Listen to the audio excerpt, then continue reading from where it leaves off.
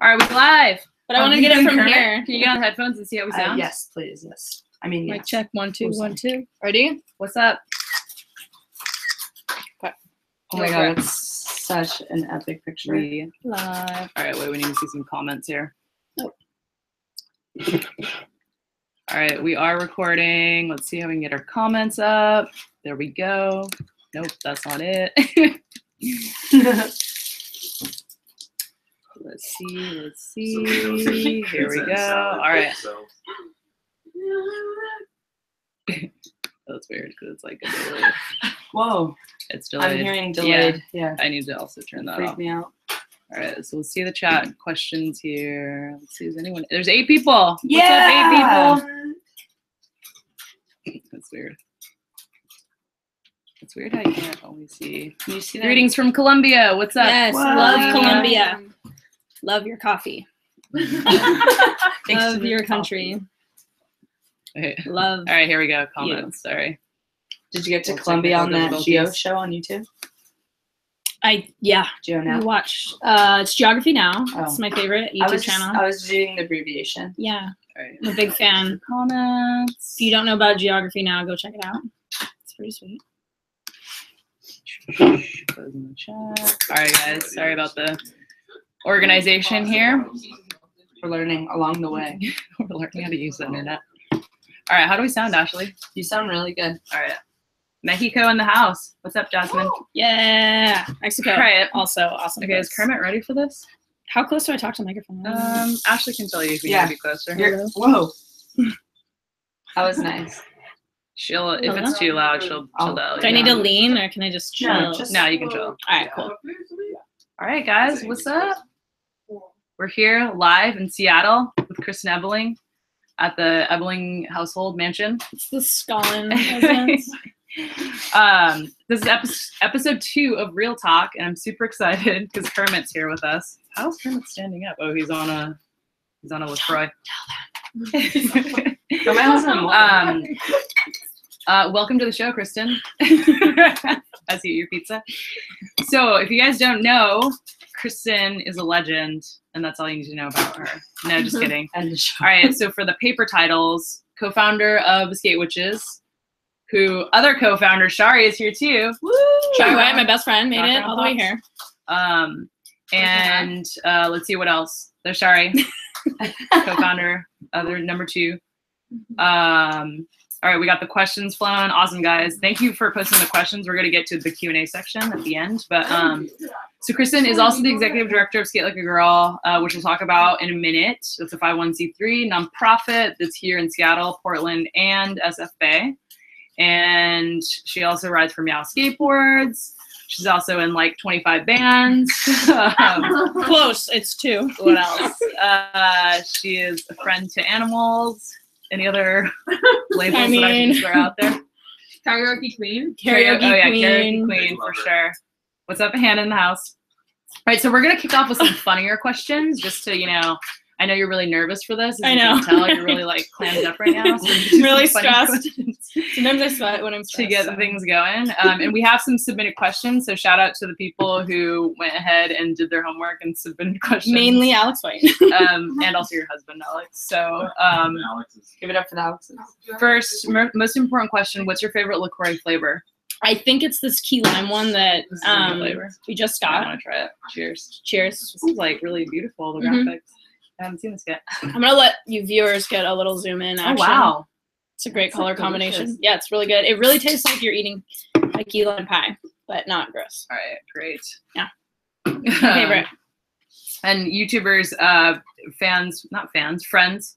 If you guys have any like sound issues or you can't hear us, you can't see us, just let us know. Hit it in the comments. Yeah, just be real mean and be like, dude, we cannot hear you. Real talk. Cannot hear you. All right. If you had a dad hat symbol to represent you, what would it be? Like, how the dad hats with the little Yeah. Probably just a Skate Witches hat. Skate I'm Witches just hat. gonna be basic on that. All right. answer. So basic. All right, Real. cool. This question comes from our very good friend Alex White. Does Lance Bass want his haircut back? I don't know. I hope he's tuned in right now and can go ahead and comment. He has not.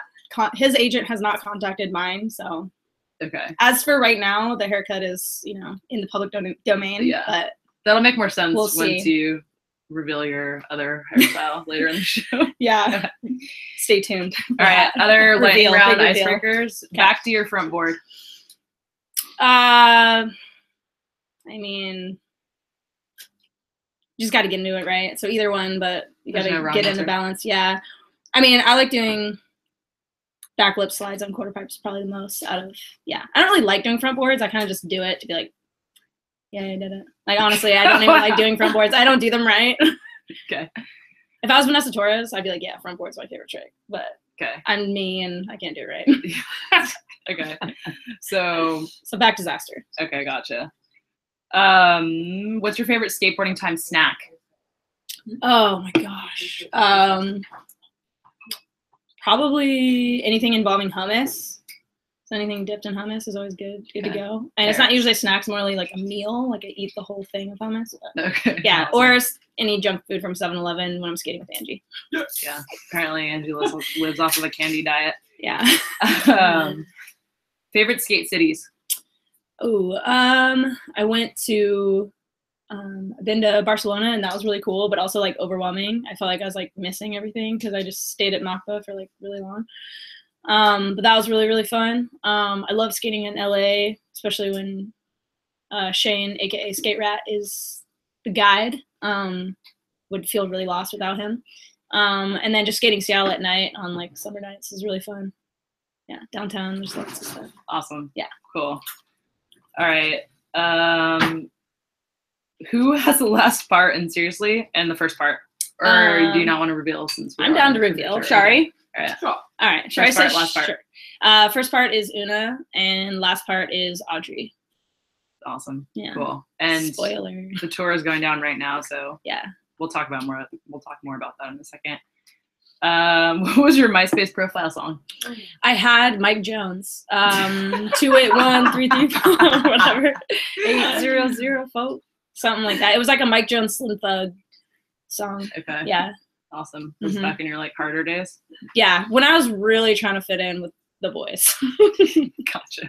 That's what the boys were listening to? I think so. Yeah. It's really Alright. trying to be cool. Okay, next question. What is the most stressful part about being married to a Canadian man? Waiting for a friggin' green card. Yeah. That's about it. That's it? Nothing No, else? Alex is the sweetest angel ever.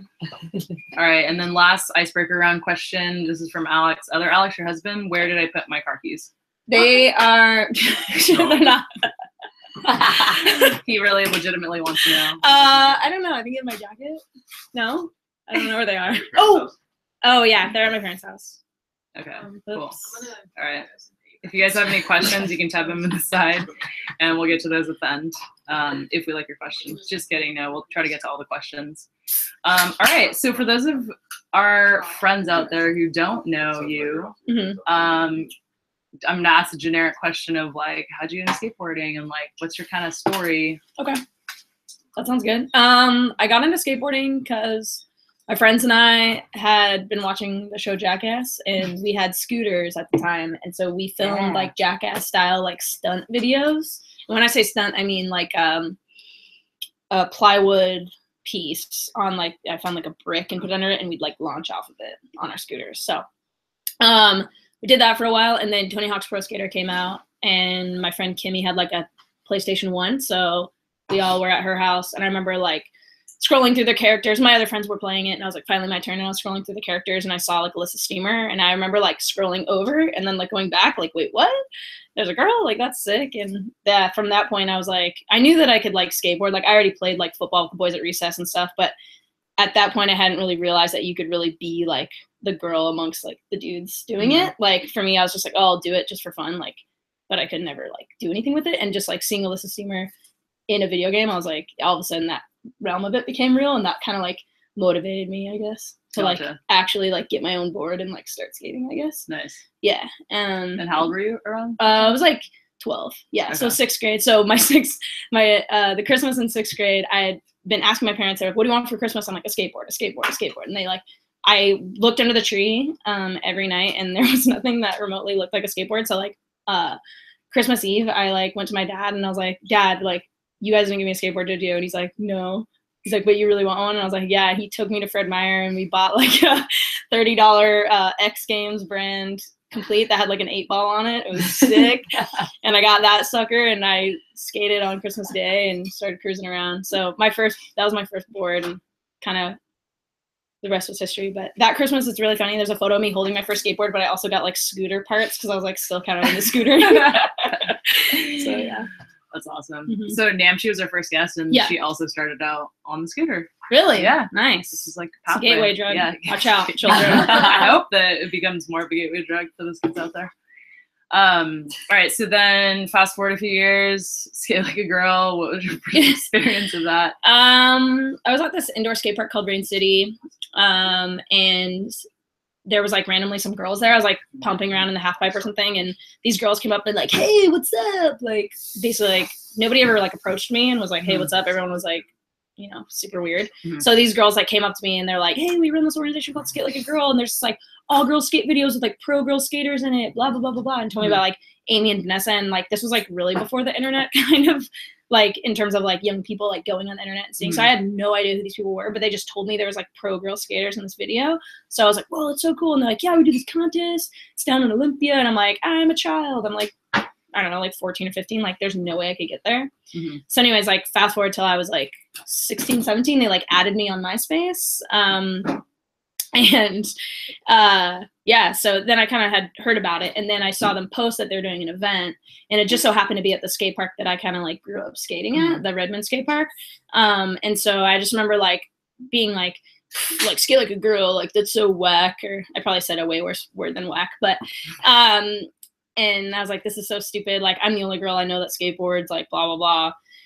So like all the internalized misogyny possible at that point. And yeah, I just remember like rolling up to the skate park and I saw like Christina and Ryan, like Ollie the 8-stair, and I didn't even know who she was. You know, I was like, whoa, who's that girl? And like I turned the corner around the park and I saw like Nancy Chang with like a snow cone maker, and she was like making snow cones and like giving them out to people. And there was like a girl on the microphone. There was girls like ripping the bowl, and I saw a girl do a nollie flip. I'm like, what alternate universe is this? Like, where did all these people come from? Like, it was like night and day between like my normal show up at the skate park to like that day. And I just remember being like, what is this? Like, sign me up. Like, I want to be a part of this. And like I skated my best I've ever skated. That's the day I learned how to feeble grind. I feeble grinded this like out rail thing, but like I would never have even really tried that. I was like so inspired. I was like, not only is this cool, these people are like, I can relate to them, but also like I push myself skating wise. So I was like, this is perfect. So at that point, I sold my soul to skate like a girl. And yeah. And then what's like nutshell path? Like the next, like how I progressed. Yeah, well, just like in a nutshell, like how'd you get to where you're at today as the executive director? Like you volunteered and then you like taught kids. Yeah, exactly. So they were doing, basically it was kind of like a blank slate. Like whatever I wanted to do, I could host. And there was like, I had so much like agency and choice. So I was like, I really want to do like girls session, or they were doing like sessions for like kids, like younger girls. And I was like, oh, well, we should open it up to like girls and women. So I like invited some of the girls I like met at the contest, and like they came. So like we would do lessons at the beginning, and then we would have like all free skate after. We started doing ladies' nights where we'd like meet up regularly at different parks. And then I was like, there was this contest called Chicks Flip Out, and Nancy Chang organized a skate tour. So we did this whole tour. And then after that tour, I was like, I want to organize a skate tour. So when I was like 19, I like, organized a skate tour for us to like go to California and back. And it was like, I did whatever I wanted. I wanted to make stickers that looked like, you know, ripped off the Bones Brigade logo. And I did like, you know, I wanted to do this and that. And yeah, so kind of just did a bunch of stuff, started Wheels of Fortune, like all that. And then I'd say about like, I graduated college, and after that I took a job working at the YMCA. I worked there for like 3 years and learned a lot, but like working at the Y, it's like the biggest nonprofit in the world. So it was kind of like working for Walmart and then using everything you learn there to go run your own small business. That's kind of how it feels. So I got to about 3 years at the Y, didn't like my boss really, and just felt a little like stifled. And also didn't really want to be in meetings about workout equipment anymore. So I was like, I'm out. So I left, and then that's when I took an AmeriCorps role working with Skate Like a Girl. Or I guess it's private corps, but it's very similar to AmeriCorps. So the idea is like I was working for a stipend income, and I started all of our school-based programs at SLAG and organized everything, and just sort of slowly built it up from there. Yeah. So you like literally designed out the curriculum that like is being used today. Yeah, a lot of it. Like, yeah, from scratch. You're like, it'd be cool if the kids did this and this. Yeah. And, Well, I guess I was kind of borrowing things that I had learned at the Y because I had Sure. like done a lot of like youth development training and stuff like that. So I was like, oh, that's really cool how we did that, but that part was dumb. And then, you know, it was kind of mixing that all together. And yeah, it was pretty hard though. Like for the first year I worked for Scalar Girl, I kind of just drove from school to school to school to school to ladies' night. I was just like all over the place, but it was also such a breath of fresh air. I was like, dude, I'm doing exactly like what I want to do. I have, you know, so, you know, when people are like, oh, with great freedom comes responsibility, I'm like, hell yeah, like give it to me. Because I really prefer that versus somebody telling me what to do every day and like having it fit into a box. Yeah, totally. So for me, it was like stressful, but like financially, like I ended up moving back in my parents' house. I like, you know, broke up with my boyfriend. I like moved, you know, changed jobs, did all these changes because I like wanted to make that happen. Yeah, that's awesome. But to just like literally create that from nothing, like get a blank canvas and like that's also, it's like freeing but also really hard. Yeah, like there's literally no direction and no formula, no path. Yeah, well, so, I mean, I had some cool support. Like shout out to Nancy Chang, definitely helped me a lot, and her partner Markham and some other people that have been involved on the board level for Skate Like a Girl, like really helped a ton. And then you know, Holly and Fleur, the founders, and Nancy paved the way. So like I started working for Skate Like a Girl, it was already a 501c3. Like a lot of the articles of incorporation, bylaws, all the things you need to start a nonprofit were already there. Yeah. So I kind of jumped in and I was like, woohoo, I get to start all the programs and, you know, make things legit and consistent. So kind of was teed up pretty nice. So don't, you know, it really wasn't out of ashes. It was out of, you know, it was a solid foundation. Yeah.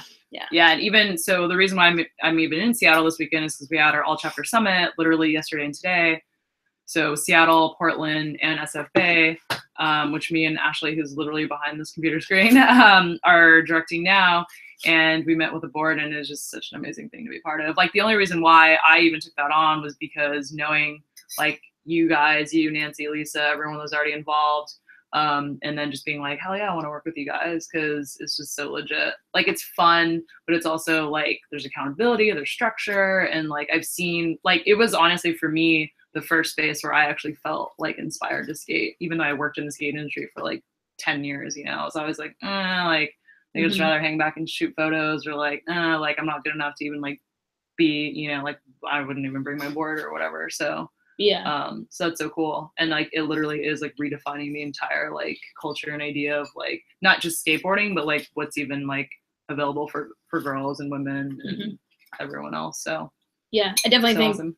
I'm enjoying changing the framework of who and how people can skateboard. Yeah. Because I think a lot of the like, I don't know, there's just so many like unwritten rules of skateboarding that, I mean, some of them like I abide by, you know, I try not to mall grab or whatever, but there's other stuff like, you know, you have to be good to skate or, you know, stuff like that. Like, I think it's cool to reject some of those norms and redefine them and make your own skate culture. Totally. Yeah. And on that note, so like this whole time while you're like making your way up through Skate Like a Girl and like creating this whole history, can you talk about like just being a part of like the Meow team and then also starting Skate Witches? Like what was like kind of the timeline? How did that all even happen? I don't even remember. I was like, dang it, you're going to ask me about a timeline. Okay, we don't need like exact dates, but like, how'd you get on Meow? Because like, I went to Australia. I thought I was going to skate in the skate contest, but then I was told that I couldn't skate in it because I wasn't Australian, but I wasn't about to like refund my ticket. I wanted to go see some friends and shout out to Kat and Ree and Esther for hosting me and everyone else that I met down there. You rock. And yeah, I went down there and I skated and then it was like the best trip ever. And I was like, you know, skating all these rad spots, got a bunch of cool photos, like blah, blah. Like I was really putting a lot of time into skating at that point. And on my way back, I flew through LA and I like hung out with Lisa and we like got Chipotle or something for like an hour. And did you know her before that or no?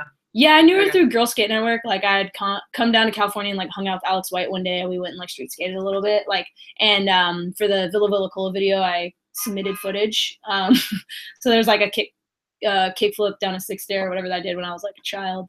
And side note, Alex White, because of that clip, calls me pony legs because I like didn't kick flip with my front foot going out. I like kick flip down so my feet look like they're galloping. Anyway, so I submitted that clip. So I kind of like sort of knew her like internet lurk style. And then this is like pre-internet, like social media. Yeah, this is pre-Instagram. Well, Instagram was out, but it was like very much it wasn't like what it is now. So kind of met with her, got Chipotle, and I think that's when she told me she was doing it, because I remember shortly thereafter she launched the website and she like called me. She's like, hey, do you want to be like on the team? And I was like, heck yeah. And at the time, I think it was like me, Vanessa, Jen Soto, and Amy Caron, something like that. Yeah.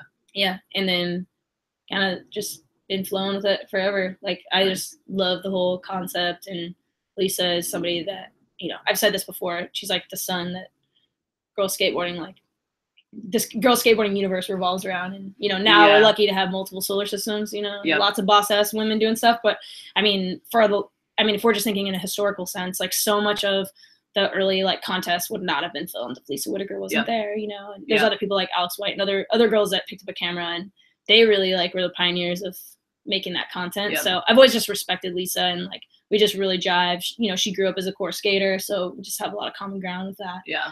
So Lisa, I would say if it was coming down to like influential behind the scenes, like Lisa is definitely the number one. And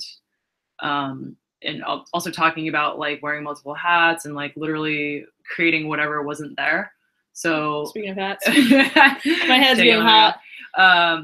But yeah, like starting Girl Skate Network, and like I knew Lisa back then when it was a side project. Yep. I remember the side project. I would go to the side project website like every day. Like basically Lisa Whitaker saved my life. Like I would have quit skateboarding 100% because I was getting made fun of at school, and then I was also for skating, and then I'd go to skate park and guys would make fun of me. So there was like a solid like year that I got a box and a rail, and I skated by myself in my garage. Occasionally Sage would come over and skate with me, and Sage was like 11 or something, but for the most part I just like skated by myself, and that was cool. I'd like make my own beats, and then I'd like film myself with my dad cam, and then like I'd like make edits of myself. Like I want to find them, like it's really funny.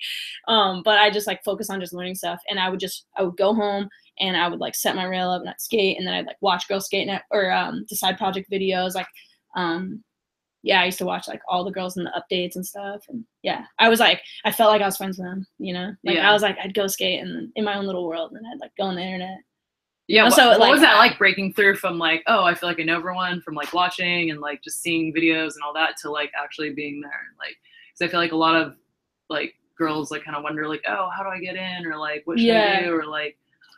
I think it used to be a little bit more, there used to be more of a wall. Yeah. You know, like I remember like the first time I met Amy, it was like so intimidating, and like now Amy and me are friends and everything, but Amy was definitely kind of put people through some type of gauntlet. Like, wasn't immediately going to be your best friend, like, you know. Yeah. Everyone was younger back then too. Oh, exactly, so like, totally. And they were one of very few girls. So if you're the girl that's operating in a male-dominated situation, right, you're gonna have to drink more, act harder, say that, you know, something more edgy or be more badass, because you have to like for sure secure your space. So you're in this very defensive mode. You're constantly being questioned. So then you come around other women that like are from the same like experience, and it's so hard to break down that barrier because you actually have so much more in common than you think. So I would say these days, like there's so many more girl skateboarders, so much more normalized. Like, you know, guys know that girls skateboard now. Like, you know what I mean? It's not like, whoa, never seen a girl do that. Like that is so rare these days. Thank goodness. But yeah, I think there's like a way smaller wall, you know? So it's like, if you put some footage up, you know, and you put it up regularly, then you're just skating super hard. And, you know, I think if you go out to Exposure, Wheels of Fortune, some type of like girl skateboarding gathering, you're going to meet somebody, you're going to make friends. Like everybody's pretty much friends, or at least knows each other or collaborates in some way. Yeah. So like, I wouldn't say there's like a very high barrier to entry. And, you know, I really hope that doesn't change. Like all the girls now are like so humble, like, so nice. I mean, I would also say because of the events that like you created, and that like Lisa, just the vibe that she'd brought, like she'd go to skate park and like meet girls and like be super friendly and down, like that is like the culture we created within like the women's side. So for that to actually still be carried out, I think is super important. And I think it's happening. It's like there's no, like, I would hope that it wouldn't go that way, but I also don't think it's like possible, because for so long it was just like you just felt so alone, or the experience that I've heard from a lot of different girls. And then to actually now like be intentional about like going up to people and be like, hey, what's up? And like saying hi, and just being stoked that like we have that access now, whether it's through events or like through Instagram or whatever. So I think that's something really cool. And I'd say like core skate culture or whatever, like usually is very like standoffish or whatever. Like, I just know when I was a kid, I'd be like, oh, there's that guy. I know he's got not only backside flips and he's got backsmith grinds and like that dude's sick. Do I know his name? Nope. Do I know where he lives? Nope. Do I know what he does for work? Nope. But like we'd go to the park and we'd be skating together. Yeah. You know, and that was like my friend, but like it's like this super awkward passive culture, especially in the Northwest. So I think it's like rad if girl skateboarding is like more friendly and more like almost like even if you don't feel like it, like go say what's up to somebody because literally that could be your best friend. Yeah, like, probably will be. You know? Yeah. Nice. Cool. All right. Okay. So tell me about Skate Witches then. How did that happen? Skate Witches, I don't know. All City. Yeah, good. So Shari's queuing me up some knowledge here. So there's a contest that 35th North threw for 10 years in a row called All City Showdown. Basically, it's like one skater, three skaters, one filmer, and you have like 8 hours, to go and skate all over the city of Seattle. You have to come back and turn your tape in, and then they have all the tapes, they mark all the clips and import everything, and then they make a big edit and they premiere it like 6 months later, and they give out prizes and stuff like that. So I got invited like through the owner. He was like, hey, do you want to do like a girls team? And I was like, yes, definitely. So I was like, all right, who can I round up? And I had met Shari like a few times and we'd skated and whatever, and we were friends. And I was like, that girl rips and is down for anything, like just ride or die, like get in the van. And I was like, yes. So number one, and then picked out a couple other friends, like one girl that could kind of film a little bit, and my friend Christina from Portland, and who else was on the Well, that was the first one. That was the first year. Okay. And then the second year, Sage. Yeah. Yeah, and yeah. And then So the next year, Samaria, yeah, and then Helena. And then Helena. Yeah. Fifth year and then Helena. Yeah. So, yeah, so we just But so did you guys, when you started it, you were like, we want to make a zine? Oh, yeah, like, no, what shoot, was the my bad. intention? Okay, so we got asked to do this team, and we had to pick a name, and we picked the Skate Witches. Okay, gotcha. Because we had watched this video online called The Skate Witches. If you haven't seen it, Google it. It still comes up when I'm like trying to get Yeah. From like the 70s. Yeah, or like 80s or something. It's super rad, and there's these badass girls that like don't even really skateboard, but they are just like badass, and they have rats and they push boys over, and we're just like, this is the coolest thing ever. So we just wanted to embody that kind of spirit, and then we kind of went on some skate trips and like had been getting photos.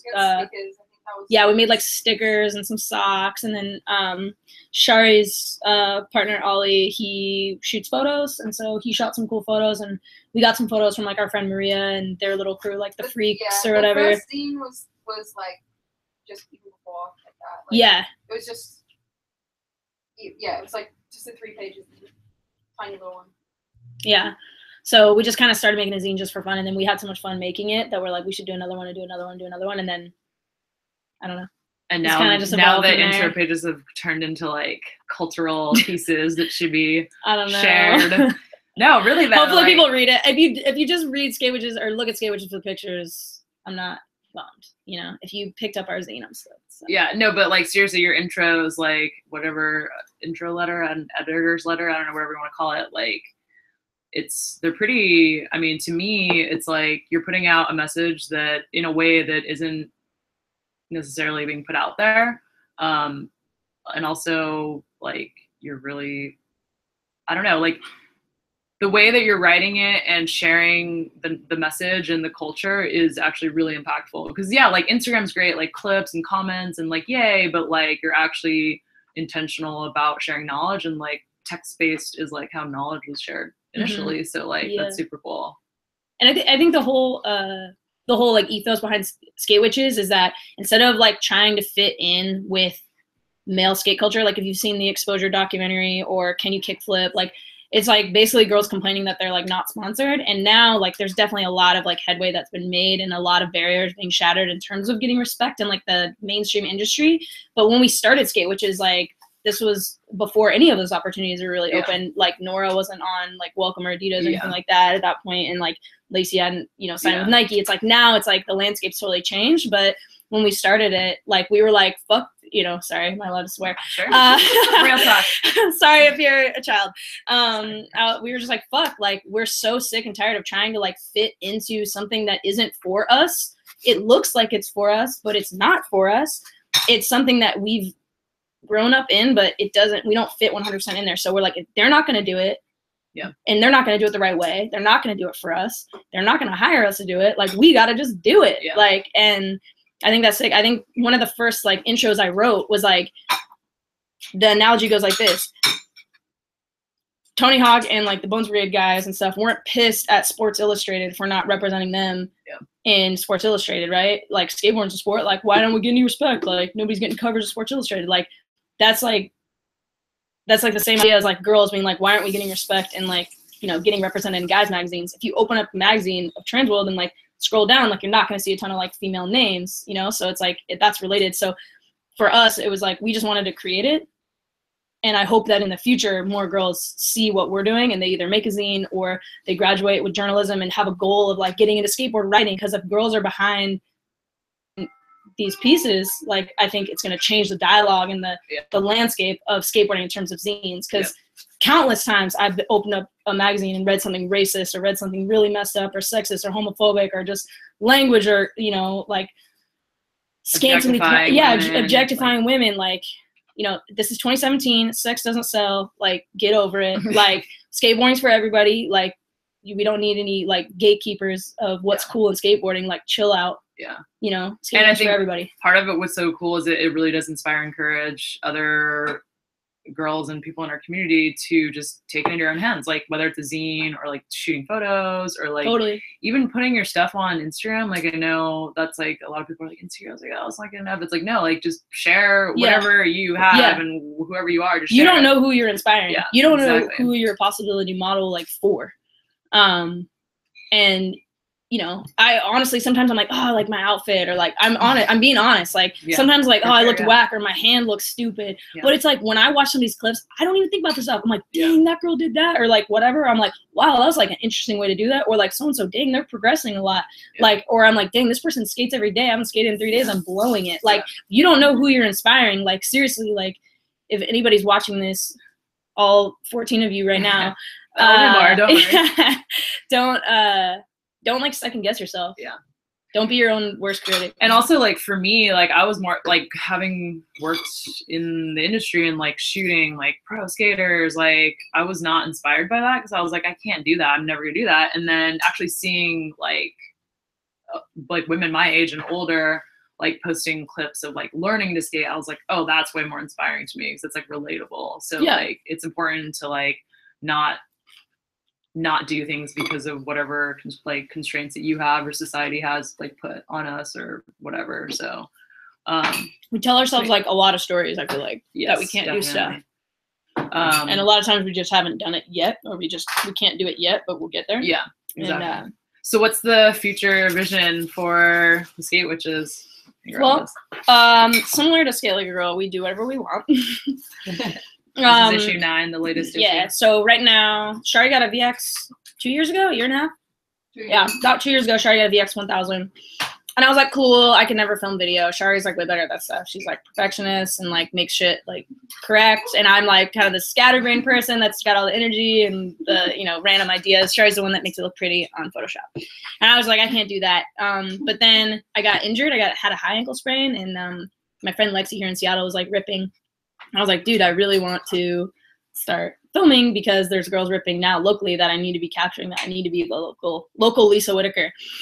So I got a VX, and a couple months later got a lens, and yeah, so we're really into video stuff right now. We just finished Seriously, which is our first video.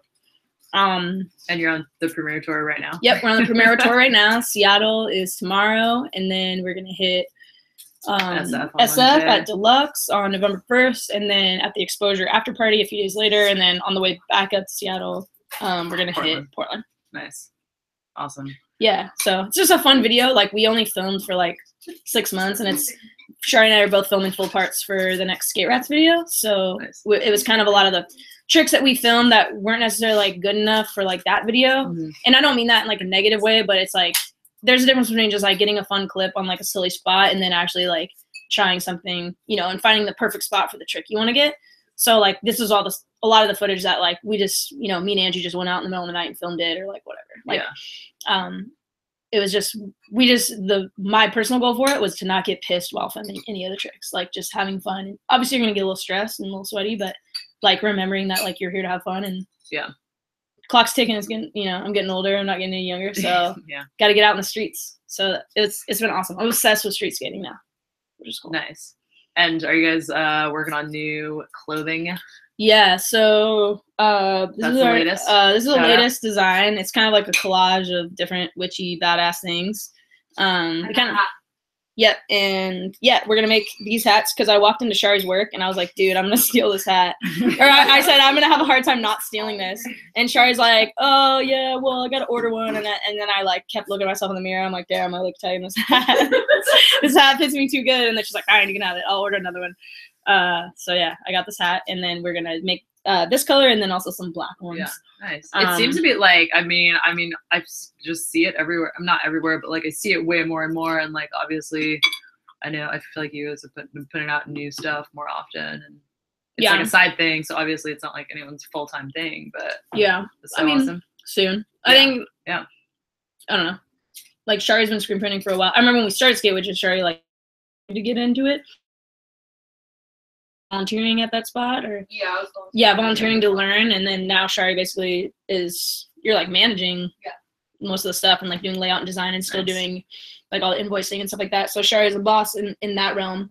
So it's been really cool to see Shari like learn everything and get it down really good and all the design and stuff. And she's got like her finger on the pulse of like, oh, like this is really good for fall, or like, oh, this has been cool. And like she's always getting like samples sent. So it's like we're definitely not starting from nothing. Like this is Shari's professional job, and it's like coming in, and like I'd say in a similar sense, like I'm writing about stuff that I'm talking about at Skate Like a Girl. Yeah. So like I'm learning about like what intersectional feminism means in skateboarding in terms of like teaching lessons to kids and stuff in the work of Skate Like a Girl, and I'm like directly translating that into like what I'm writing in Skate Witches. So like a lot of the stuff just informs everything, and a lot of so yeah. So Shari's definitely killing it on the merchandise and the design and everything. Sometimes I'll throw some ideas. Oh, you're the colorway though. I'm always like, check this out, and then what colorway do you want? Yeah, I'm good at picking colors. I mean, what can I say? What's the coolest thing that's happened since starting Skate, which is like a comment or feedback of this show? No, just seriously. Yeah. Oh, the video. Yeah. Seriously, the video. One time we were in Thrasher, and like for the week after Shari and I got our photo holding our zine in Thrasher, I was like, I'm retired, so I like went golfing and like did a bunch of other things. Is there gonna be Seriously too, or some other? Oh, for sure. Too Fast, Too Serious. I mean, we're accepting names. DM us. So good. Should I tell the world what our next video is gonna be called? Most likely. Not yet. It's still on the DL. We should keep that for. No, there'll definitely be a lot of videos.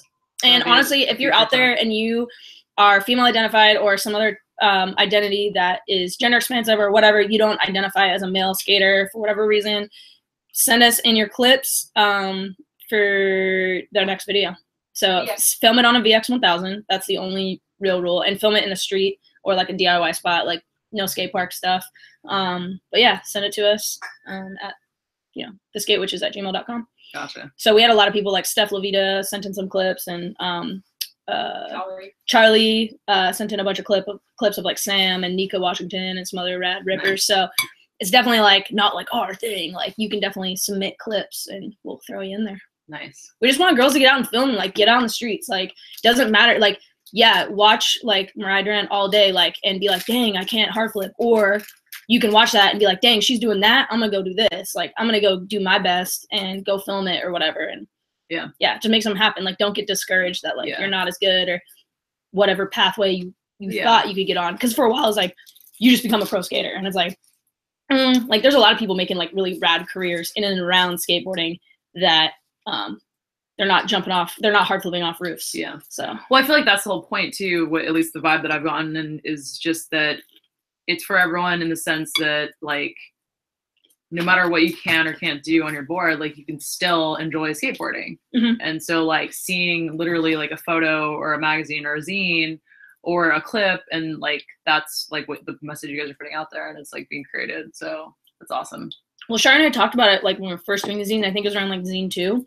We were like, oh dang, like should we really try to get girls like doing like really hard tricks, or should we like just show girls where they're at? Yeah. And like we kind of like talked about it for a while, and obviously like having girls like ripping, there's like this whole idea like, whoa, never seen a girl do that before, like whoa.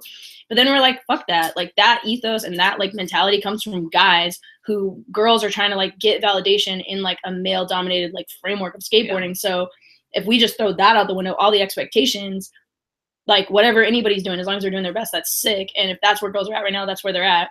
Yeah.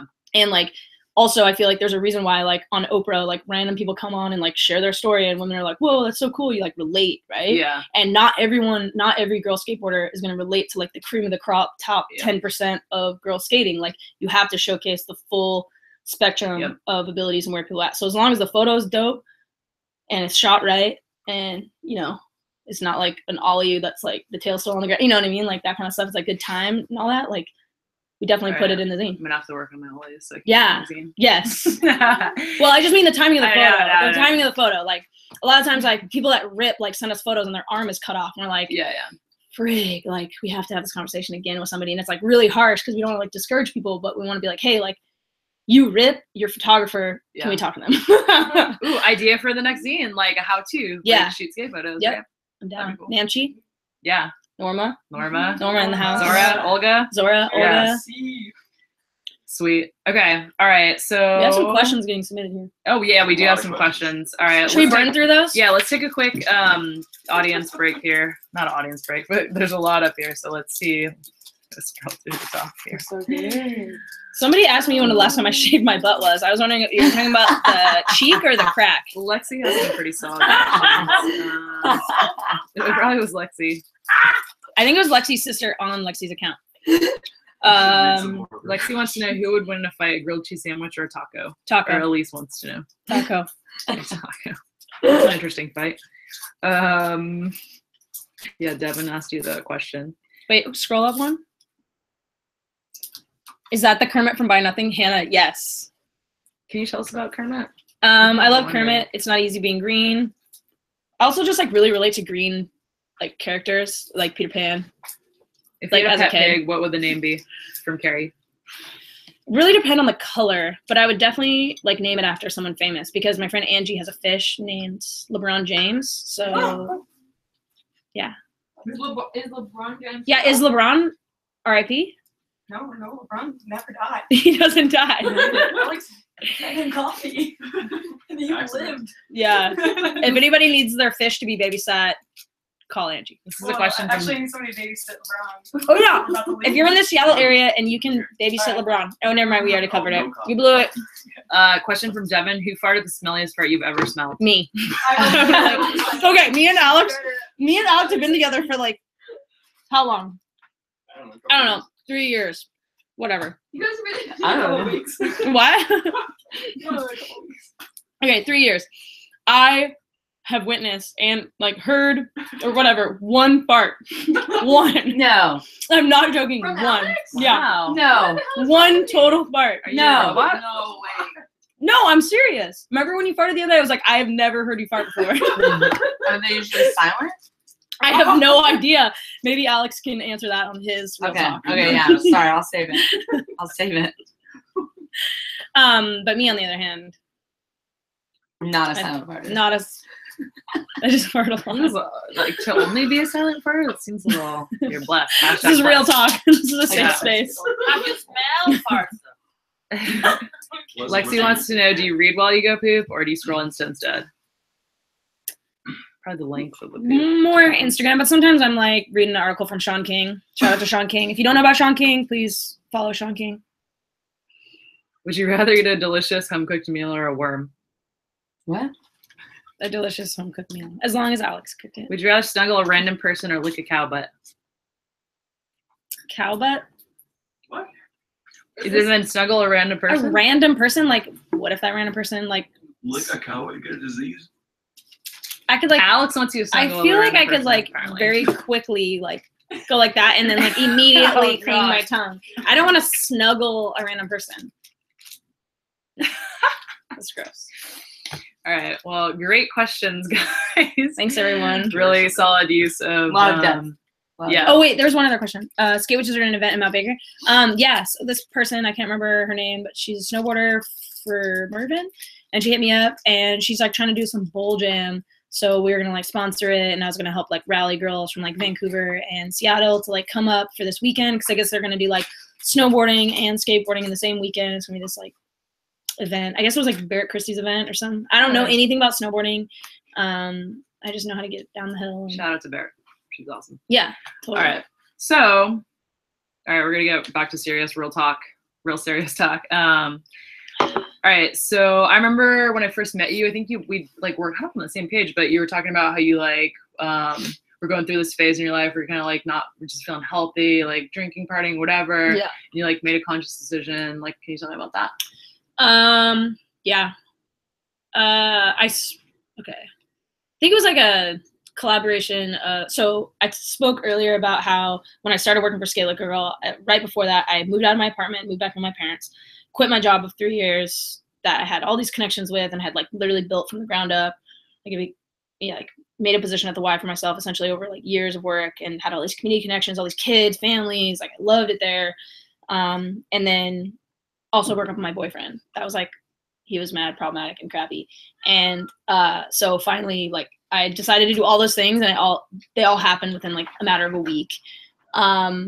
So Kevin the cat is here. The cat just walked in. And yeah, so I did all that, and I unfortunately did all those things all at the same time, and that left me in the place where I felt really depressed, and I was in this transition, and so I definitely like turned to alcohol like a lot to like cope and whatever. Like there was like a couple times where I would like just go to the park with like a beer and just like drink by myself and partying a ton and like going out on dates and like drinking and like like people were like, I'm a very like monogamous person, like that's like my personality, I guess, and like I'm very loyal to people, and everyone's like, yo, just go date and go meet people, and I was like trying to do what everybody else does, everybody told me I should do, so I tried to date all these people and I was just partying a lot, and then I like got to a point where I started like, I was like, this isn't making me feel good, so I started running. And running, if you are struggling with like quitting smoking or alcohol or anything that's like not healthy, maybe it's sugar or whatever, like if you start running, like you literally cannot do those things and run. Yeah. So I started running with some friends, Marshall and Nancy, and when I did that, I basically was like, I have to quit drinking because I can't do it anymore. So I quit from running. I quit smoking and quit smoking weed, quit drinking, and yeah, I was like vegetarian for a little while and then went vegan. Yeah, and it all kind of happened at the same time. Yeah. I was just like overspending money on alcohol. I was over like wasting my time. I was also like 26 or something, I think at the time, 25, 26.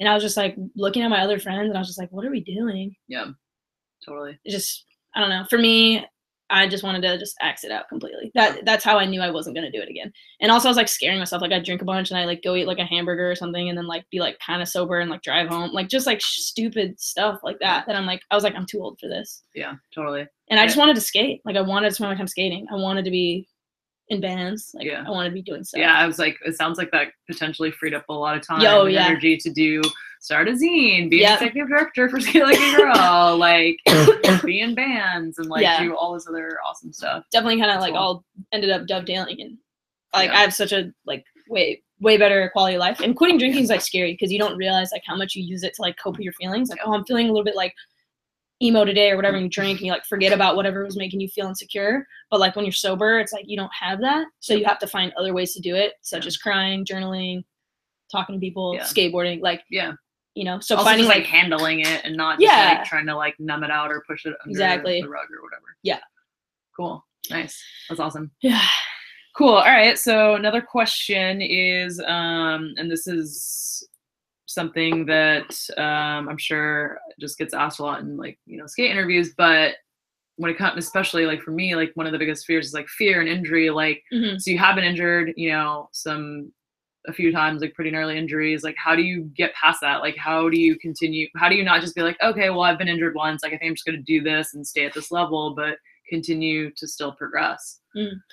Yeah, I definitely like try to black it out, try to not think about it. I mean, certain injuries are hard. Like I had a high ankle sprain like about this time last year, like the day before exposure bad. And it was like right after I got married, and Alex and I was like, let's go on our honeymoon / I'll skate exposure. Like we'll go there.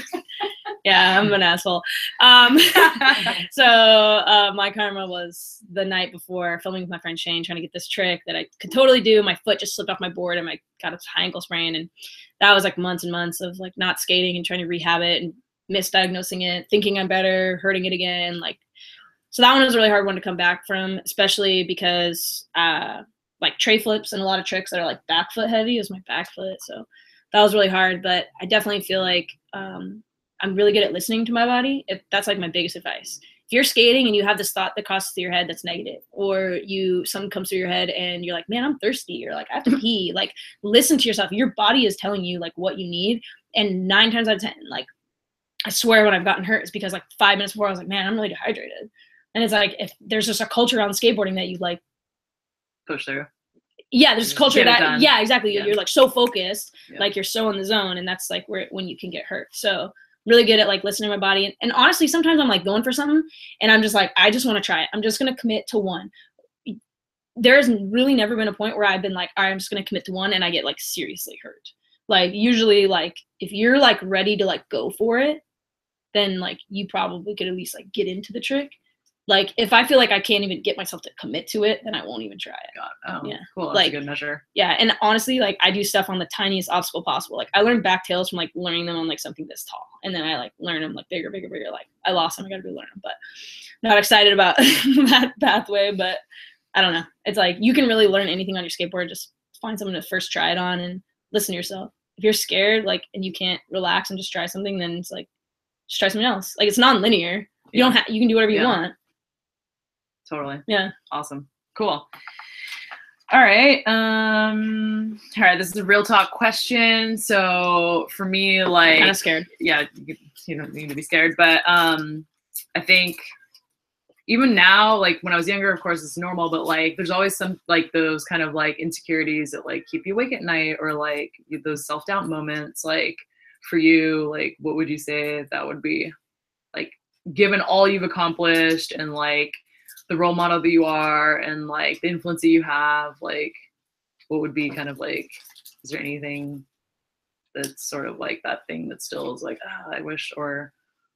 Yeah, a lot of stuff, to be honest. Yeah. Well, you share. I'm pretty like, I'm pretty sensitive. I'd say recently I've been able to get over a lot of that. Like one of my best friends just passed away, and Sage, and like Sage was so brave, you know? Yeah. And like I watched them like walk through this battle with cancer with like never crying and just being so badass. Yeah. And like I just feel like that's put a lot in perspective, a lot of my insecurities. Like what do my insecurities, they don't serve me. Yeah. You know? And I've really like lately just been able to kind of turn it off. Nice. But like, you know, I know that there's going to be weaker moments to come in the future, and you know, I'd say if I had to like list them out, like sometimes I'm like, am I gaining weight? Am I like getting too old? Am I going to like tear my ACL?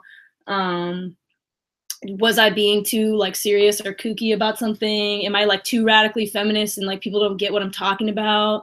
Sometimes I think like, you know, is my like, what do people think about my skateboarding? Do I have wax style? Like, you know what I mean? Like I think about a lot of different stuff. Yeah, like totally. I was like, there's a million insecurities, and some of them some days are like pumping, you know, Yeah. and then some of them I don't think about them for a long time. You know, a lot of stuff like social stuff. Like I think social media really messes with my head sometimes. I think everybody like, For sure. you know, and I like watch somebody on Instagram do something that like, you know, a trick that I can do, and like everybody's like, wow, so sick, and then like I do it and nobody cares. You know what I mean? Like there's kind of like, it's easy to be like, oh, this person's so popular, or this person's so important because they get 14 million likes, and then I have to like recenter and be like, not real. Actually, that's not real, and that doesn't matter, and good for them. That's freaking rad. I'm stoked for them, you know? Yeah.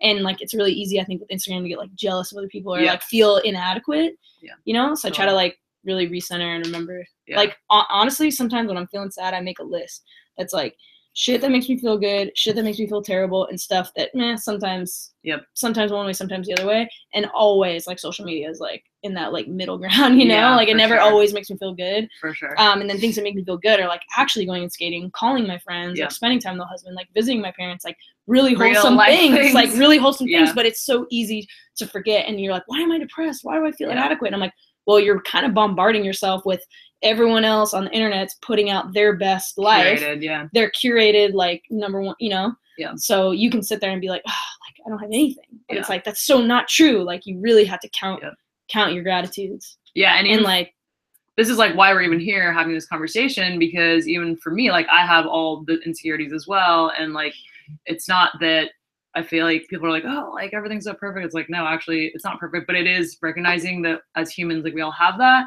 And when you do have that voice in your head, to just like clicked off or turned off. And the best way is to just like go do something in real life. Yeah. So even for us, like with Mafia, it's like, all right, cool. We have followers. We're doing all this stuff on Instagram. Like, but it just, there was something missing for me too. Not only like as a sustainable business, but also just like, what's the point of all this? You know, I'm like literally behind a screen for like 10 hours a day. And I like wasn't even like in the world doing the things that I wanted to do, which is why I even like got into the skateboarding industry.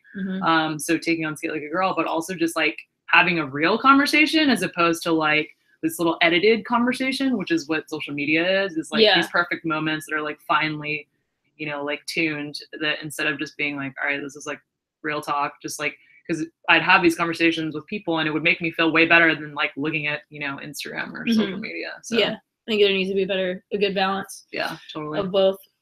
Cool, awesome. All right, so let's talk a little bit about WAF. Okay. So this is a quote from Ashley, my dear friend and co-director, who's also managing the sound. So it sounds bad, it's her fault. Yep.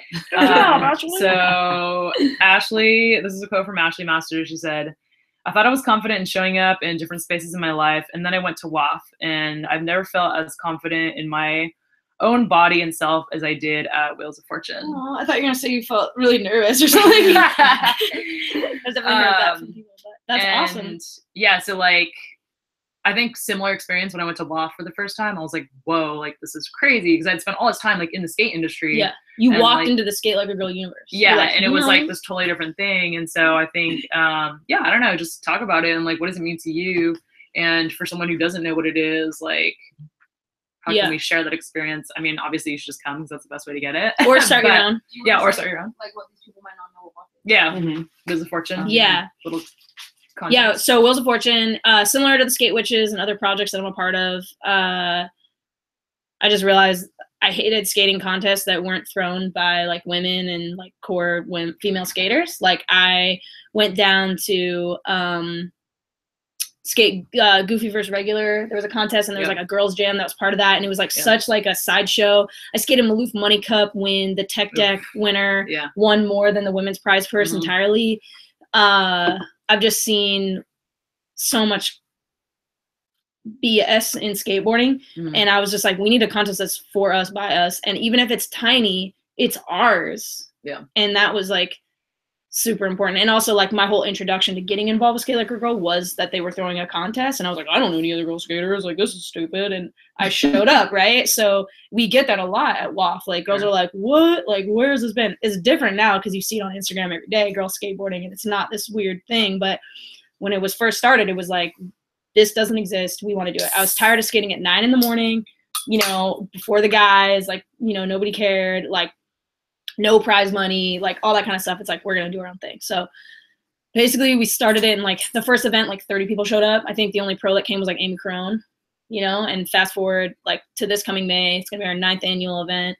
You know, regular attendees include like, you know, Vanessa Torres and Lacey Baker and, you know, like everybody. Mariah, like girls from all over the world. Like there was a girl that came from Colombia, girls that came from the UK. Kate from Russia. Yeah, Kate from Russia. From Japan. Yeah, like girls are coming from all over. And like last year wasn't even like an X Games qualifier, and people I feel like just wanted to come to be a part of the community. Yeah. It's so fun. Even like without competing, it's like honestly. And that's a whole that's the whole goal, is that like you can come for the competitive element, but that's not the only element, because I also want to broaden the horizons for like careers and futures for women in skateboarding. It has to start somewhere. And so that's why we do like the Skate Witches scavenger hunt that's focused on like filming tricks and like going out in the streets and skating different parks and like getting your crew together, like feeling out that vibe, and doing like an event that's like, you know, maybe there's bands or like a raffle or like video premiere. So it's like people that don't really skate can like kind of mingle and hang with everybody on this like equal playing field where it's like skateboards aren't flying at you. So like definitely trying to like diversify like the different experiences. We did like a photo show. Yeah, photo show where like photographers were featured. We did a skate jump jam with like a bunch of folks from Unity were a part of that. So like definitely showcasing like different people, having like a vendor booth that's not like all like friggin' energy drinks and like Navy, like America's Navy or something. Like honestly, like it's all like for us, by us. And again, like a lot of people are like, oh, don't you want to make it big and whatever. And I've definitely thought about it. I'm like, yeah, if somebody wants to cut a check for like 10 grand and I don't have to do anything for it, then heck yeah, I'd put that in the prize purse, and that would help me get athletes here and pay them what they deserve. But like, that's not the point of the contest. The point is building the community, and like, I'm not out here trying to like make money doing it. Like, I just want to do it. Like, I know how much it sucks to skate crappy contests and like have missed opportunities for us to become friends and stuff like that. So it's like, I just want to make sure that that can happen. Yeah. It's the best. You should come. Wheels of Fortune, May 4th through 6th, 2018 in Seattle, Washington. Yeah. We'll even help you find a place to stay. Yeah. If you're coming and you don't know anybody, you can fill out an accommodations application, and we'll try to get you a place to stay with one of our local hosts. Yeah. There's stuff like the whole weekend. It's a good time.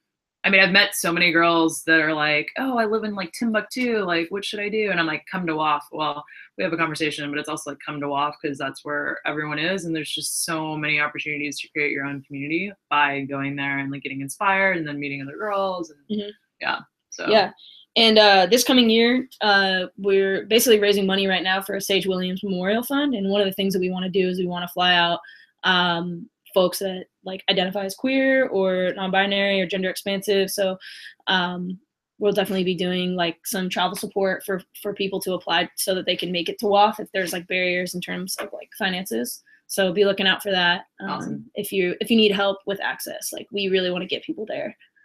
So nice. Yeah. All right. One more quick question. It's another cliche question, but thoughts on the Olympics? Just have to ask you. So I think it's an awesome opportunity for, you know, female athletes to be on the same playing field and to get respect. I mean, you can't deny that there's like something cool about being able to tell people you're an Olympian. Like if I could have that opportunity, I'd be so stoked. And me and my friend Ian were actually recently talking about how funny it would be if we filmed a documentary on me training for the Olympics, even though I like, there's no way I'd ever, there's no way I'd ever like get invited, but just to see how close I could get, I think would be kind of funny. So yeah, maybe stay tuned for that. But yeah, I think it's cool. And I'm really psyched for anybody that's in that realm and, you know, and has an opportunity to do that. And like real talk, it is also providing the opportunity for the pros to make a living because it's a platform that's large enough where, you know, the reality is that they need to sell product, they're going to spend money in marketing. And like, that's the level where if you're in the Olympics, like you're going to have enough influence to sell product. I also feel like going along with that, I'm just excited for parents to come to Skate Like a Girl and be like, yo, we heard blah, blah, blah, Lisa Baker is going to skate in the Olympics. And oh my gosh, like, oh, that's super cool. I want parents to be like, I saw that on TV and I want to get my daughter into that. It's not going to be weird for girls that skateboard anymore. Like, I'm so stoked the Olympics like has to have like a men's and women category. Like, that's so sick. And a lot of people worry that like, oh, well, it's like misrepresentative of skateboarding. And like, yes, it doesn't encapsulate the entire culture. Yeah, there's no way you can encapsulate skateboarding. However, you want to have like a smoking weed contest? Like, what are you talking about? Well, that's also the entry point for a lot of girls because they saw it on TV. Maybe they're watching with like X Games, Olympics with their parents. It's the same people that get mad about Zoomies. It's like, that's an entry point for a lot of people into skateboarding. Exactly. I bought like my first complete from like some kooky shop that like I would never go into now. Yeah. But that's like where my mom would take me because it was at the mall. Yeah. Yeah. So like, cool. People need to chill. You need to chill. If you're mad about the Olympics, you need to chill. You heard it. Real talk. All right. Actually, I have one more really important question. I lied. So thanks everyone for hanging out. All right. So we talk about this a lot at Skate Like a Girl, but can you share how privilege, right? So privilege can be a lot of different things. It can be like able-bodied, like ethnicity, like having a family that supports you, whatever ethnicity. How's that played a role in being an advocate and being able to redefine skate culture because of privilege, and or how's it worked against you? And just can you talk about that a little bit? First off, I think just like knowing what your privilege is and really recognizing that, because I think it's really easy to feel powerless, but then you can think about what other people's identities are and what their experiences are in the world and how, because of the way that they look or their identity in somewhere where they dress, like they don't have as much privilege. So, or like financial privilege, whatever. So, you know, definitely I'm super lucky to come from like a really solid family that has always like supported me and like helped me go to college and stuff like that. Also had like super high expectations for me growing up. And like, you know, they weren't necessarily the most supportive of skateboarding, but they've kind of accepted it by now. And obviously, like, being a white person in this world today, like, you just have so much more like ability to navigate a lot of different fields, socioeconomically and otherwise. I think also, like, being cisgender and in this world and being straight, like, I think is a huge privilege as well.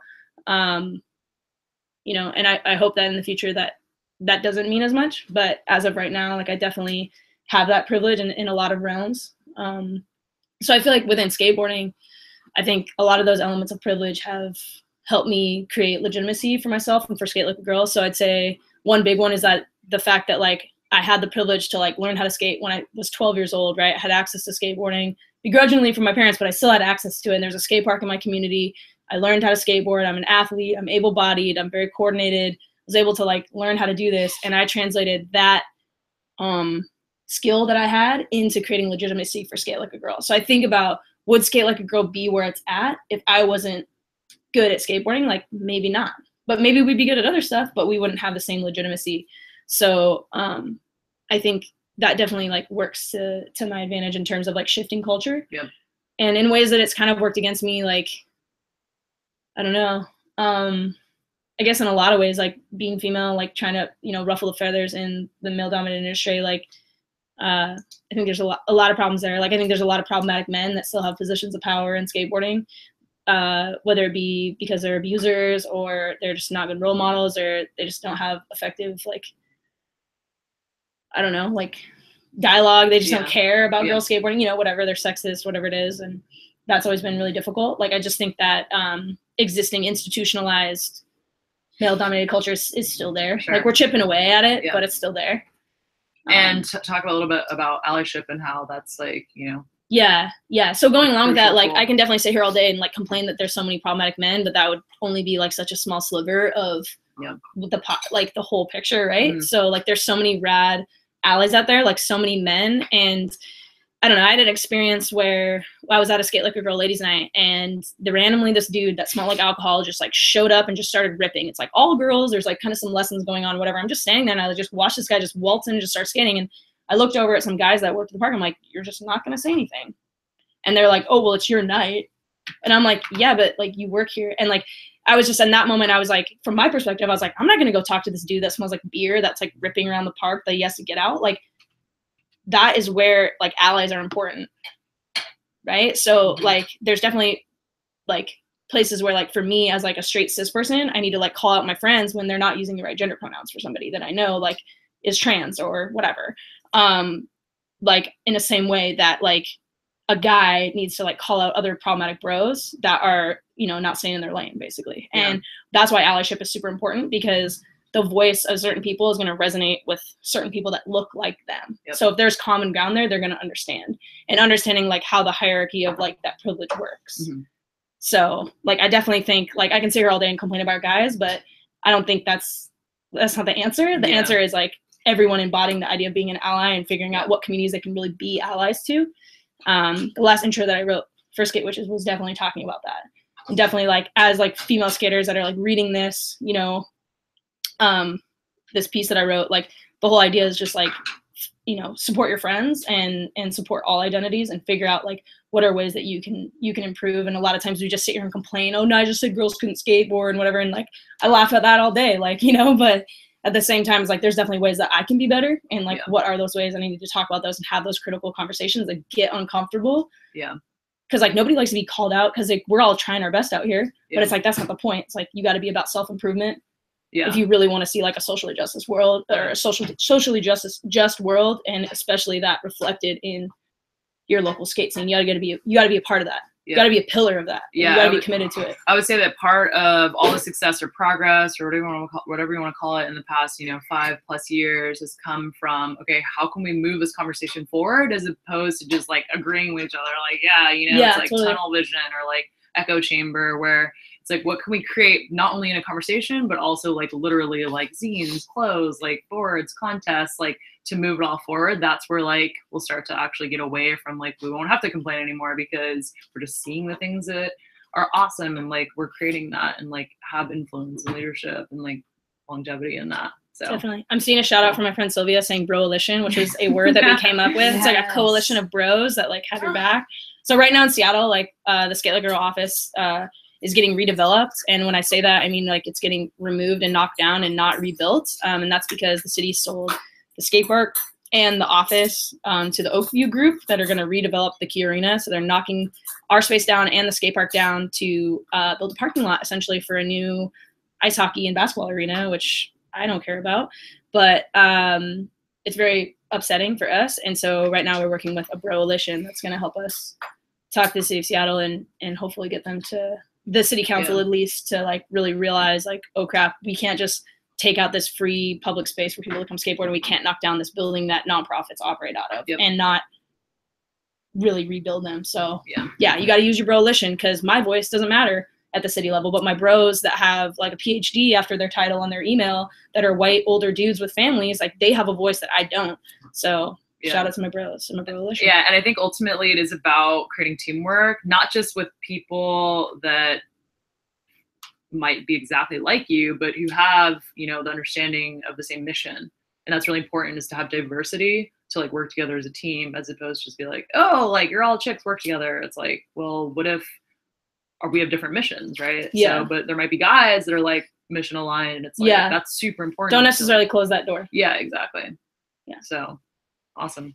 Everybody can be an ally. Everybody should be an ally. Yeah. Sweet. All right. So do you guys have any other questions? I think we're going to just spend a few more minutes. Oh yeah. PMA. So someone, Alex White asked, what does PMA mean to you? Well, for those of you that don't know, it stands for Positive Mental Attitude, and there's a Bad Brain song about PMA. And I guess sometimes when I'm like going for a trick, sometimes that like thought will cross my mind. Like I'm just gonna have a positive attitude about it.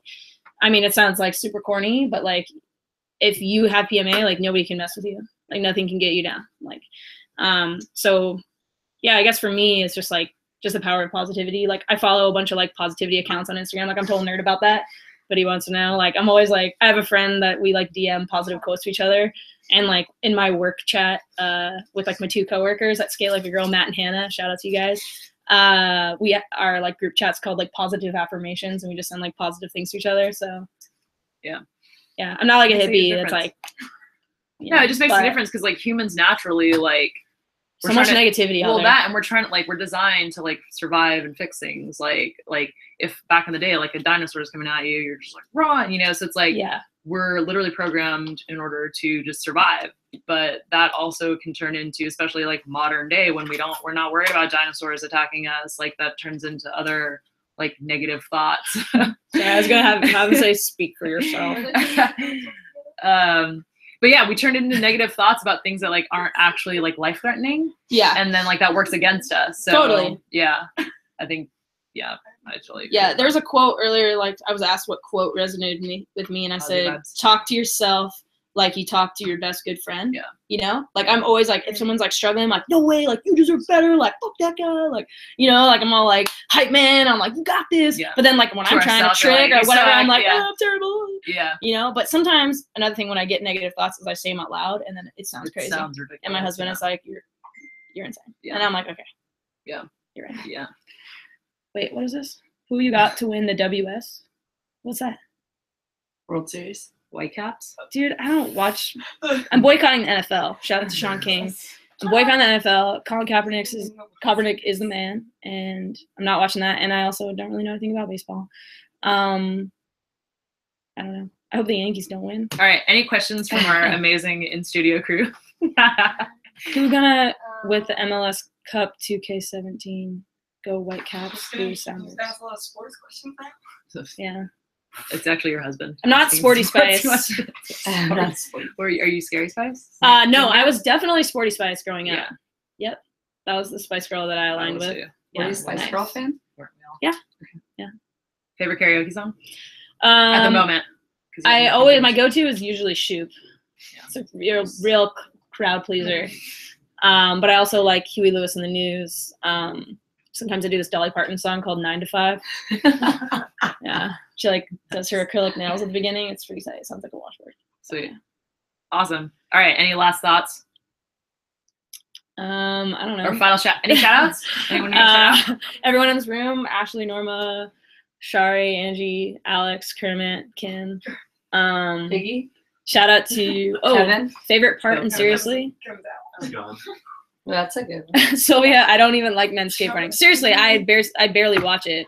I only watch like old dudes that skateboard, like Andrew Reynolds. I'll watch Andrew Reynolds skate, or like the dudes that ride for like, I don't know, Friendship or something like that. And also like my friends that I know, but I don't really like care what dudes are doing that I like just absolutely cannot relate to. If you're flipping in and flipping out, I'm not watching it. That's such a solid quote. Favorite part and seriously, probably Shari's because she's got a gangster ass song and she's my friend. Also Angie's part is so sick. Sylvia asked, why isn't Street League women's full contest online? Dude, I don't know. The world will never know. Like my mom was in Portugal and somehow found it and watched it. Angie and I have been losing sleep over here trying to friggin'. Oh, my mom's calling. Aww. That'd be pretty funny if we FaceTime her, but You should. no. Nah, I'm busy. There's another question. Yeah, if you're watching this and you're from Street League, please put it on the internet. Please. That's so I think Devin Briggs does win the weirdest questions. Devin Briggs, you won. What's the prize? I can't remember. What did I tell? Date with Kermit? Was it? I put something on my Instagram story that it was a prize. Or maybe I just said you won a prize. I'll give you a Skate Witcher shirt, Devin. Or I'll let you dye my hair because it's looking bad. What color should you do? I'm trying to be, oh yeah. Well, I need to have my hair blonde for Halloween because I'm trying to be Lance Bass. I think if I got a turtleneck, Let's see it. yeah.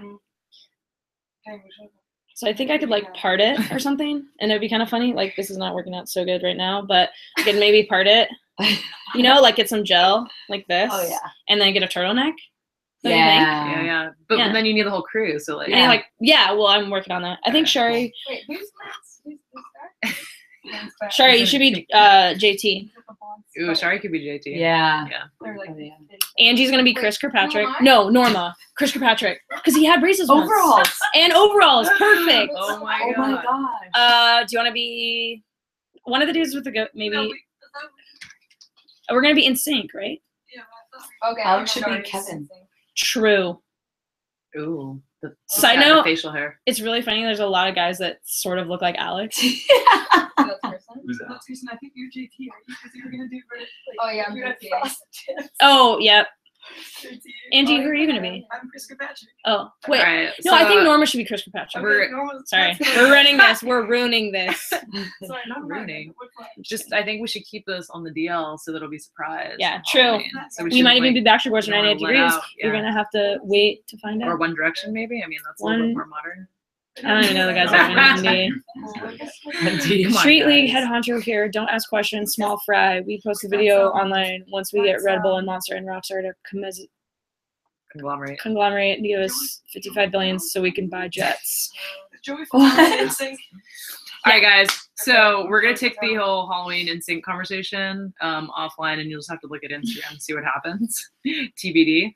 But thank you guys so much for joining us. Thank you, Kristin, for being on the show. Thank you, Kim, for having me on the show. You're super welcome. Shout out to Kermit for being super patient this whole time. Oh, Take a picture. he's getting a little Why tired. does he have a mystery mole? That's what I want to know. Shout out to me and also me. But also, Because like you said that. You get it? Okay. Got it. Episode 3 is coming soon. Who's on episode 3? Zora is gonna be Nice. episode 3, and then Rad. episode 4 is gonna be Lean. So What did wait, weren't you gonna say something though about last episode? Oh. the last episode. The thing that you said that you wanted to comment on? Oh DM. yeah. The Okay, DM. so totally on that level of just understanding when there's different languages being created and different kind of, for me, even just getting when like I'm doing something that I didn't even realize like was affecting, you know, the culture and like the influence that we have. But shout out to, I don't remember the Instagram name, but someone DM'd me the first episode. I did a little teaser and I posted on Instagram and Facebook, and I was talking about Namchi, who is a super good friend of mine, and I was like talking about how she's a software engineer, and I said she's definitely way smarter than me, And then I actually got this rad comment and from one of our viewers who was like, oh, you know, like actually that language is a little bit, detrimental to like young girls. And I was like, wait, what? And I thought about it and I was like, okay, I get it. And he explained it to me, but essentially, you know, by me saying that she was smarter than me because she was an engineer, sort of continues to play out this, you know, stereotype that, because the STEM industry is predominantly male, that like women are not as smart as men because we aren't, you know, in STEM. So just kind of putting that thing out of like, oh, she's way smarter than me because she's a software engineer, for me, it was like a good moment to understand like, okay, yeah, actually like she's not smarter than me. We're skilled in different areas. And yeah, if a young girl's like listening or watching, like that's kind of feeding into that stereotype of like, where she's already getting that and people are telling her that, and that's just creating that culture more when really, yeah, there is no difference when it comes, like a little girl can be a software engineer, a little boy can be a software engineer. Like there is no reason that like she can't do it because she's not smart enough. So anyways, I think I think women tend to do this and like we're just socialized this way, I think, and it's just to downplay any compliments. Oh, we like downplay any compliments that we get, or like kind of tell other people that they're like way better than us and we can never be that good, and it's like this like awkward like lack of confidence. Like, can't we just be like, yeah, Namchi's hella smart and I am too. Yeah. But like that even feels weird to say out loud, and like why is that? So let's change that, everybody in this room and on the internet. And so are you. Yeah. So is Namchi. Wow, Kim, you're so smart, but smart. You know who else is smart? Me. Shout out to me and also me. And Lopiro MC. And on that note, thank you guys so much for tuning in. Feel free to share this if you liked what you saw and you want to get, you know, what we talked about out there. And stay tuned for the next episode. Happy Halloween. Blood right into it. Kermit says goodnight. Bye, guys. Sorry I burped so much. I drank a fizzy water.